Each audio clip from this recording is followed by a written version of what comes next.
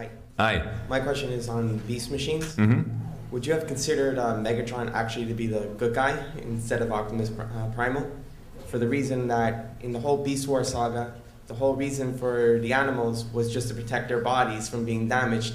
Because technically they always wanted to be in robot form no matter what.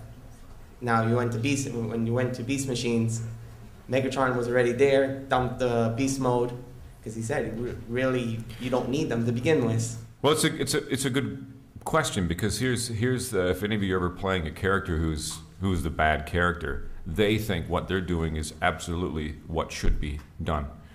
So that's yeah, certainly, because that's not supposed to come across. He believes this is what they're the bad guys, and this is the right way to go. So that's how you play that. You don't think you're doing something bad. You think it's the right thing to do. I saw that Megatron was actually the good guy in that saga. Yeah, that's what it's supposed to do. You're right. It's a very good point you bring up. That's what it's supposed to happen. That's what it's supposed to be. Because he believes if they don't follow me, then you're going to, it's going to be all wrong. So yeah, it's a very good point.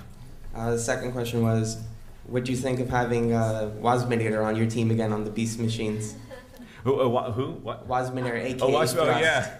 Yeah, we were trying to get Scott down, but he couldn't work in the U.S. and it was a weird thing. We all wanted him to come down, and I think Jeff Bennett did Waspinator. Tom Kenny did. Tom Kenny did. That's right, because it was Jeff or Tom.